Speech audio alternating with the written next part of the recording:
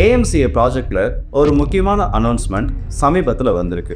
பொதுவாக ஒரு 5ஆம் தலைமுறை போர் விமானமானது இருக்குன்னா அந்த 5ஆம் தலைமுறை போர் விமானத்துக்கு தேவையான எலக்ட்ரானிக் வார்ஃபேர் சூட்ன்றது அந்த அளவுக்கு கேப்பபிளாக இருக்கணும். ஏன்னா 5ஆம் தலைமுறை எதிர்க்கிறதுக்கு தேவையான டெக்னாலஜியை நோக்கி உலக நாடுகள் ஓடிட்டு இருக்கப்போ அதை முடிஞ்ச அளவுக்கு பிரேக் பண்ணுறது இந்த எலக்ட்ரானிக் வார்ஃபேர் சூட்ன்றது தான். அப்படி பார்த்தோம்னா இன்னைக்கு என்னதான் உலகத்தில் இருக்கக்கூடிய நிறைய நாடுகள் கிட்ட இந்த எலக்ட்ரானிக் வார்ஃபேர் சூட் 5ஆம் தலைமுறைக்கு ஏற்ற மாதிரி உருவாக்கப்பட்டு இருந்தாலும் F35ல இருக்கக்கூடிய அந்த டெக்னாலஜியை இன்னமும் யாருனாலையும் மேட்ச் பண்ண முடியாது. ஆனால் AMCAவுக்கு F35 டெக்னாலஜியை விட ரொம்ப அப்கிரேட் பண்ணப்பட்டுட்ட ஒரு எலக்ட்ரானிக் வார்ஃபேர் சூட்டை டேர்னு சொல்லக்கூடிய ஒரு சூட்டை உருவாக்குறதுக்கான அந்த ஒரு ப்ராஜெக்ட்ல இப்போ இறங்கியிருக்காங்க. கண்டிப்பாக இது F35 விட பெஸ்ட்டாக வரும்னு ஒரு நம்பிக்கையும் கொடுத்துருக்காங்க. ஸோ இதை பற்றின தகவல்களை தான் இந்த ஒரு பதிவில் பார்க்க போகிறோம். AMCA ப்ராஜெக்டில் நம்ம யூஸ் பண்ண போகிற எலக்ட்ரானிக் வார்ஃபேர் சிஸ்டம் எந்த அளவுக்கு டெக்னாலஜிக்கலி அட்வான்ஸ்டாக இருக்க போது, அது F35ல பயன்படுத்தக்கூடிய ஒரு சிஸ்டமோட ரொம்ப அப்கிரேடடாக இருக்குன்னு சொல்கிறதுக்கான காரணங்கள் என்னன்றதை தெளிவாக பார்த்துரும். ஸோ வாங்க வீடியோக்குள்ள போயிடலாம். நான் உங்கள் Pokkisham TP Trendix.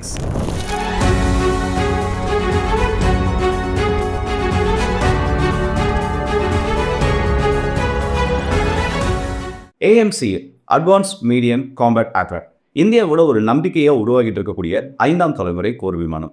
இந்த விமானம் உருவாகிறதுக்கு பின்னாடி ஏகப்பட்ட சிக்கல்கள் இருந்தாலும் இருக்கக்கூடிய ஒவ்வொரு பிரச்சனைகளையும் ஒவ்வொன்றா நம்ம இப்போ சரி பண்ணிட்டு வரோம். இந்த போர் விமானமானது ADA மற்றும் HALனால கூட்டாக உருவாக்கப்பட்டிருந்தாலும் இதுக்கு பின்னாடி இந்த போர் விமானம் உருவாகிறதுக்கு பின்னாடி நிறைய டெக்னிக்கல் அப்டேட்ஸ்ன்றது பண்ணப்பட்டு இருக்கு. பொதுவாக நம்ம சில நாட்களுக்கு முன்னாடி பார்த்தோம், நம்ம இந்தியா சம்மந்தப்பட்ட ஒரு ஏர் ஷோவில் இதோட மாடலை வைக்கிறப்போ அதுக்கு பின்னாடி நிறைய குறைகள் இருந்துச்சு. அது பப்ளிக்காகவே கிரிட்டிசைஸ் பண்ணப்பட்டது. பழைய டெக்னிக்கல் டிசைனில் என்ன விதமான அப்கிரேடையும் பண்ணாமல் வெறும் எக்ஸ்டர்னல் சேஞ்சஸ் மட்டும் சில இடங்களில் பண்ணிட்டு இந்த ஒரு டிசைனை கொண்டு வந்து வச்சுட்டாங்க. ஆனால் இது எப்படி இப்போ பிரதிபலிக்க ஆரம்பிச்சிருக்குன்னா AMCA ப்ராஜெக்டில் முழு மூச்சோட ஃபுல் ஸ்விங்கில் அதோட டிசைனிங் ஃபேஸ்ன்றது இப்போ போயிட்டு இருக்கு. ஸோ எல்லா விதமான சில பிரச்சனைகளும் ஒரு நெகட்டிவாக ஒரு விஷயம் நடக்குதுன்னா அது எப்படி பாசிட்டிவாக மாறுன்றதுக்கு இந்த AMCAவோட டிசைனிங் ஃபேஸ் இப்போ ஒரு முக்கியமான கட்டமாக போயிட்டு இருக்கு. ஸோ இது AMCAவோட டிசைனிங் ஃபேஸ் ஒரு பக்கம் போயிட்டு இருக்கப்போ ஒவ்வொரு பார்ட்ஸும் அதுக்குள்ளே இருக்கக்கூடிய ஒவ்வொரு இன்டெகிரேட்டட் பார்ட்ஸையும் உருவாக்குறதுக்கான அந்த டெண்டர்ஸ்ன்றது கொடுக்கப்பட்டிருக்கு. அப்படி கொடுக்கப்பட்டிருக்கக்கூடிய ஒரு டெண்டரில் நம்ம இந்தியாவோட பெல் நிறுவனம் இந்த AMCAவோட எலக்ட்ரானிக் வார்ஃபேர் சூட்டை உருவாக்குறதுக்கான அந்த கான்ட்ராக்டை வின் பண்ணியிருக்காங்க. அவங்க கொடுத்துருக்கக்கூடிய அந்த ஸ்பெசிஃபிகேஷன்ஸ் கம்ப்ளீட்டாக AMCAவுக்கு மேட்ச் ஆகிற மாதிரி இருக்குது. முதல்ல இந்த எலக்ட்ரானிக் வார்ஃபேர் சூட்னா என்னன்னு கேட்டிங்கன்னா ஒரு போர் விமானத்தோட செல்ஃப் ப்ரொடெக்ஷன் சிஸ்டம்னு சொல்லலாம். நம்ம பாடிக்கு எப்படி நம்மளோட இம்யூன் சிஸ்டம் ஒர்க் ஆகுதோ அதே மாதிரி இந்த எலக்ட்ரானிக் வார்ஃபேர் சூட்ன்றது இந்த போர் விமானத்துக்கான சுய பாதுகாப்புன்றதை கொடுக்கும். இப்போது ஒரு விமானம் ஒரு பேட்டலில் ஈடுபட்டிருக்கு. அந்த விமானத்தை நோக்கி எதிரியோட ஏவுகணைகள் ஏவப்பட்டுச்சுன்னா அதை முன்கூட்டியே கண்டுபிடிக்கிறதுக்கும் அதை முன்கூட்டியே ப்ராசஸ் பண்ணி அதை எப்படி டவுன் பண்ணலாம், இல்லை அதை ஜாம் பண்ணிட்டு அதுக்கு கிடைக்கக்கூடிய இன்புட்ஸை கம்ப்ளீட்டாக பிளாக் பண்ணிட்டு டவுன் பண்ண முடியுமான்றது இந்த எலக்ட்ரானிக் ஜாமிங் சிஸ்டம்க்கு கமாண்ட் கொடுக்கக்கூடிய இந்த எலக்ட்ரானிக் வார்ஃபேர் சூட்குள்ளே தான் இருக்குது. ஸோ கம்ப்ளீட்டாக இது டிஃப்ரெண்ட் கைண்ட்ஸ் ஆஃப் சென்சார்ஸை ஒன்றா இணைச்சு செயல்படக்கூடிய ஒரு சுய பாதுகாப்பு அமைப்பு ஒவ்வொரு விமானத்தை பொறுத்த வரைக்கும். இன்னைக்கு உலகத்தில் இருக்கக்கூடிய டாப் ஸ்டெல்த் ஃபைட்டர் ஜெட்ஸை பார்த்தோன்னா அமெரிக்காவோட F-22 ராப்டார், அமெரிக்காவோட F-35, ரஷ்யாவோட Su-57, அவங்களோட ப்ரோட்டோடைப்பாக இருக்கக்கூடிய Su-75, சீனா கிட்ட இருக்கக்கூடிய J-20, உருவாகிட்டு இருக்கக்கூடிய J-35. இந்த விமானங்கள் எல்லாம் உலகத்தோட ஒன் ஆஃப் த ஒரு அட்வான்ஸ்டு ஸ்டெல்த் ஃபைட்டர் ஜெட்டாக உருவாகிட்டு இருக்கு. ஆனால் இப்போ நம்ம இந்த லிஸ்ட்டில் எடுத்தோம்ல J-35, J-20, F-35, Su-57, இது எல்லாத்துலேயும் ரொம்ப டாப்பாக இருக்கக்கூடிய எலக்ட்ரானிக் ஜாமிங் சிஸ்டம் இந்த series of networks and series of sensors எதில் இருக்குன்னு பார்த்தோன்னா F-35 தான் இருக்குது. இதில் F-35ல AN/AS/239 37S சொல்லக்கூடிய முக்கியமான ஒரு electronic jamming and electronic warfare சூட்ன்றதை use பண்ணியிருக்காங்க. இது பேசிக்காக எப்படி ஒர்க் ஆகுதுன்னா ரஷ்யாவுடைய Su-57 யூஸ் பண்ணியிருக்காங்க. ஆனால் ரஷ்யாவுடைய Su-57 இருக்கக்கூடியது எக்ஸ்டர்னல் சென்சார்ஸ்ன்னு சொல்லுவோம். எக்ஸ்டர்னல்னா அந்த விமானத்தை விட்டுட்டு அதோட அவுட்டர் சர்ஃபேஸில் IRST சென்சார்ஸையும் அதோட இன்டர்னல் ஃபியூச்சர்ஸில் சில நெட்வொர்க்ஸையும் கிரியேட் பண்ணிவிட்டு இது கம்ப்ளீட்டாக சொல்லணும்னா ஒரு இன்டர்னல் அண்ட் எக்ஸ்டர்னலோட காம்போ. ஸோ இது முழுக்க முழுக்க F-35ல இருக்கிற மாதிரி Su-57 கம்பேர் பண்ணுறோன்னா இது முழுக்க முழுக்க இன்டர்னலி கிடையாது. ஸோ Su-57 கம்பேர் பண்ணுறோன்னா F-35 எப்படி முழுக்க முழுக்க இன்டர்னல் சென்சார்ஸாக இருக்கோ அந்த மாதிரி இன்டர்னல் சென்சார்ஸ் கிடையாது. சில இடங்களில் அதோட விமானத்தோட வெளிப்புறங்களில் அந்த IRST சென்சார்ஸை வச்சுட்டு சீரீஸ் ஆஃப் நெட்வொர்க் கனெக்ஷன்ஸை மேக் பண்ணி வச்சுருக்கனால இது போத் இன்டர்னல் அண்ட் எக்ஸ்டர்னல் அந்த ஒரு காம்போவில் வருமே தவிர அது இன்டர்னல் சென்சார்ஸ் கணக்கில் வராது. ஸோ இன்டர்னலி ப்ராப்பரான சென்சார் நெட்வொர்க்கை கிரியேட் பண்ணி வச்சிருக்கிறது யாருன்னு பார்த்தோன்னா இப்போதைக்கு F-35 மட்டும்தான். இந்த F-35யோட எலக்ட்ரானிக் வார்ஃபேர் சூட் எப்படி ஆக்ட் ஆகுனா 360 டிகிரிக்கான கவரேஜை கொடுப்பாங்க. இந்த 360 டிகிரி கவரேஜ் எப்படி கொடுக்கப்படும்னா, இந்த விமானத்தோட அத்தனை பகுதிகளையும் அதோட இறக்கை, அதோட இன்ஜின் பக்கத்தில் இருக்கக்கூடிய அந்த பின்பக்க அமைப்பு, அதோட சைட்வர்ட் விங்ஸ், அதோட முன்பகுதிக்கு சொல்லிட்டு 360 டிகிரியில் 18க்கும் அதிகமான சென்சார்ஸை வச்சிருப்பாங்க. ஒரு விமானத்தில் 18 சென்சார்ஸை நீங்கள் ஃபிக்ஸ் பண்ணுறீங்கன்னா அது கம்ப்ளீட்டாக உங்களுக்கு 360 டிகிரியிலையும் ஓவர்லாப்பிங் கனெக்டிவிட்டின்றதை கொடுத்து உங்களுக்கு கம்ப்ளீட்டான ஒரு மானிட்டர் பண்ணுறதுக்கான ஒரு வாய்ப்பு கொடுக்கும். இந்த சென்சார்ஸோட முக்கியமான வேலை என்னன்னா, எக்ஸ்டர்னலி இருக்கக்கூடிய ஹீட் சிக்னேச்சர்ஸை கண்காணிக்கிறது. ஹை ரெசல்யூஷன் கேமராஸ் மூலியமா அங்கே இருக்கக்கூடிய சுற்றுவட்ட பகுதிகளை கண்காணிக்கிறதுன்னு சொல்லிட்டு 360 டிகிரிலையும் இந்த விமானத்தோட இது எலக்ட்ரானிக் வார்ஃபேர் சூட் ஆக்டிவ் பண்ணப்பட்ட அடுத்த வினாடியிலேருந்து ஒரு கவரேஜ் கொடுக்கும். இது என்ன விதமான இன்புட்ஸை இந்த விமானிக்கு கொடுக்கும்? அவரோட ஹெல்மெட் மவுண்டட் டிஸ்பிளேல கொடுக்கணும். குறிப்பிட்ட ஒரு தொலைவில் இருந்து ஒரு ஏர்கிராஃப்ட் விசல் லான்ச் பண்ணுதுன்னா அதோட ஹீட் சிக்னேச்சர்ஸை இது கேப்சர் பண்ணிடும். ஏன்னா பயணிக்கக்கூடிய அந்த ஏவுகணையானது சத்தத்தோட வேகத்தோட பல மடங்கு வேகத்தில் பயணிக்கும். சில ஏர்கிராஃப்ட் விசல்ஸ்லாம் ஹைப்பர்சானிக் ஸ்பீடில் ட்ராவல் பண்ணுறப்போ அது அந்த காற்றை கிழிச்சிக்கிட்டு காற்று மேலே போதுறப்போ அதோட உராய்வு தன்மையின் காரணமாக, அதோட டிராகின் காரணமாக இந்த இடத்துல வெப்ப அலைகளை அதிகமாக உள்விடும். இதை F35 இருக்கக்கூடிய இந்த சிஸ்டம்ஸ்னால 200லேருந்து 250 கிலோமீட்டர் தொலைவுகளில் கண்டுபிடிக்க முடியும்னு சொல்லியிருக்காங்க. ஸோ 5th ஜெனரேஷன் அட்வான்டேஜே ஹைட் ஆகி போகிறது தான். அந்த ஹைட் ஆகி போகிற விமானத்தை ஓரளவுக்கு நீங்கள் கெஸ் பண்ணிட்டீங்கனாலும் 100லேருந்து 150 கிலோமீட்டர் இல்லை 200 கிலோமீட்டர் தொலைவுலேருந்து ஒரு மிசைலை லான்ச் பண்ணாலும் அதை இந்த விமானங்கள்னால நீங்கள் லான்ச் பண்ண அடுத்த சில வினாடிகளே கண்டுபிடிக்க முடியுன்றது அமெரிக்காவோட ஒரு கிளைம். அண்ட் அது மட்டும் இல்லாமல் இதை டெஸ்டிங் ஃபேஸில் அவங்க யூஸ் பண்ணப்போ 650 கிலோமீட்டர் தொலைவில் லான்ச் பண்ணப்பட்ட ஒரு பாலிஸ்டிக் ஏவுகணையை F35யோட இந்த ஒரு எலக்ட்ரானிக் வார்ஃபேர் சூட்ன்றது கண்டுபிடிச்சிருக்கு. அண்ட் ரொம்ப ஹை ஆல்டிடியூடில் பறக்கிறப்போ இந்த விமானத்தோட இந்த சென்சார் சூட்டை பயன்படுத்தி லோ எர்த் ஆர்பிட்டில் பயணிக்கக்கூடிய சில ராக்கெட்ஸ்ன்றது இது கண்டுபிடிச்சிருக்கு. ஸோ அமெரிக்காவோட கிளைமேட் படி பார்த்தோன்னா ரொம்ப கேப்பபிளான ஒரு சிஸ்டம். இப்போதைக்கு உலகத்தோட அட்வான்ஸ்டு ஒரு சிஸ்டமாக F35ல இது இருந்துட்டு இருக்கு.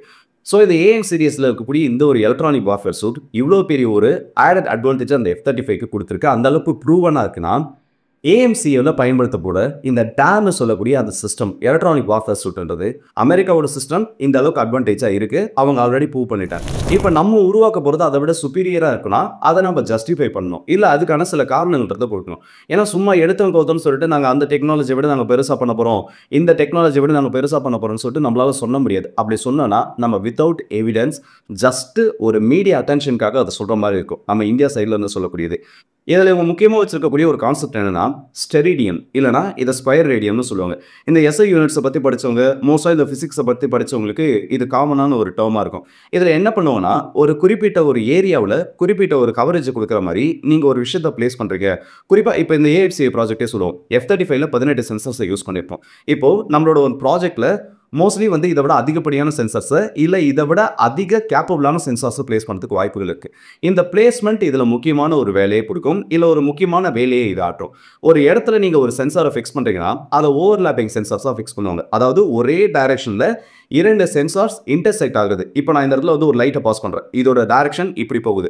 இப்போ நான் பக்கத்தில் ஒரு லைட்டை ஃபிக்ஸ் பண்ணேன்னா அதோட லைட் இந்த இடத்துல இன்டர்செக்ட் ஆகிற பாயிண்ட்டை இந்த இடத்துல இன்டர்செக்ஷன் ரேஞ்சுன்னு சொல்லுவாங்க, இன்டர்செக்ஷன் ரேஷியோ பாயிண்ட்னு சொல்லுவாங்க.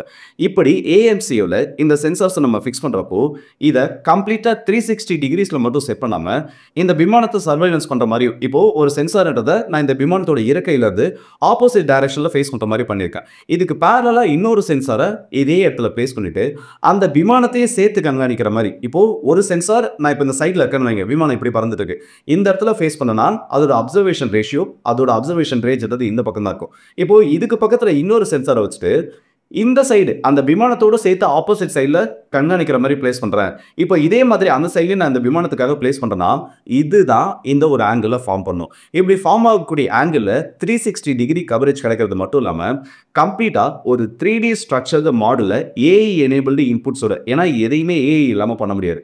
இப்போ F35ல பார்ஷியலி தான் AI யூஸ் பண்ணிட்டு இருக்காங்க.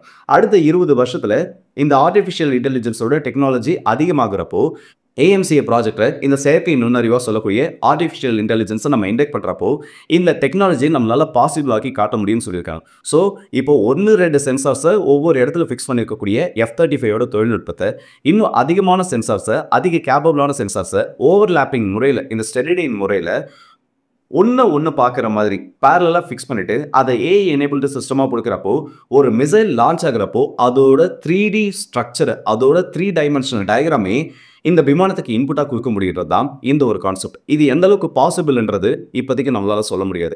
ஏன்னா உலகத்தில் இருக்கக்கூடிய சில நாடுகள் இப்போ இந்த தொழில்நுட்பத்தில் ஒர்க் பண்ணிட்டு இருக்காங்க. அதே ஒரு தொழில்நுட்பத்தை தான் நம்ம AMCAக்காக இந்த இடத்துல இண்டக்ட் பண்ண போகிறோம். ஸோ ஃபியூச்சரில் வரப்போ தான் இது எந்த அளவுக்கு கேப்பபிள் ஆனதுன்றது நமக்கு தெரியும். ஆனால் இப்படி ஒரு தொழில்நுட்பத்தில் இறங்கி இருக்கானன்றதே AMCA கூட ஒரு முதல் படி, இல்லை அந்த முதல் படி ஒரு வெற்றியை அமையும்னே சொல்லலாம். இந்த ஒரு டெக்னாலஜின்றது இப்போ சீனாவும் டெவலப் பண்ணிட்டு இருக்காங்க. பாகிஸ்தான்லேருந்து இந்த பற்றின ஒரு ப்ராஜெக்ட்டில் இருக்காங்கன்றது கூட எனக்கு தெரியல. ஸோ இந்த எலைட்டான ஒரு லிஸ்ட்டில் நம்ம இந்தியாவும் இப்போ சேரப்படுறாங்க. அண்ட் அது மட்டும் கிடையாது, நம்ம இந்த J-20 விமானங்களை விட இது AMCA ப்ராஜெக்டை சுப்பீரியர் ஆக்கிறதுக்காக வெப்பன்ஸ் தேவை நம்ம இன்னும் அதிகப்படுத்துறதுக்கான வாய்ப்புகள் இருக்குது. அண்ட் அது மட்டும் இல்லாமல் இந்த விமானத்தோட வேகத்தையும் நம்ம அதிகரிக்கிறதுக்கான அந்த ஒரு ப்ராஜெக்ட்லையும் ஈடுபட்டிருக்கோம். ஏன்னா F35 கிட்ட சூப்பர் பூஸ்ட் கான்செப்ட்ன்றது கிடையாது. ரஷ்யா ஒரு SC-57 மட்டும்தான் சூப்பர்சோனிக் ஸ்பீடில் ரொம்ப நேரத்துக்கு போகக்கூடிய ஒரு விமானம். J-20 கிட்டேயும் அந்த ஃபியூச்சர் கிடையாது, F35 கிட்டேயும் அந்த ஃபியூச்சர் ஆனது கிடையாது.